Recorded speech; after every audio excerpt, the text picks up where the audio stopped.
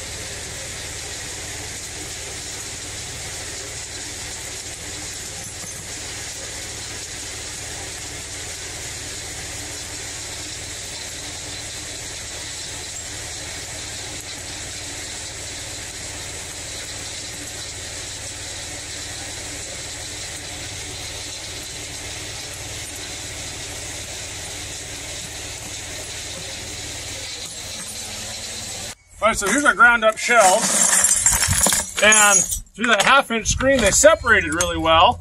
The plastic and the brass broke off from each other, but now we're kind of screwing around trying to figure out how to separate these.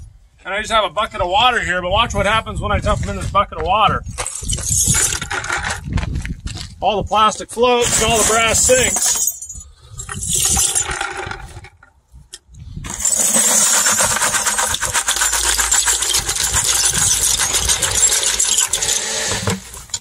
Then take that, give it a little stir around. All that's plastic.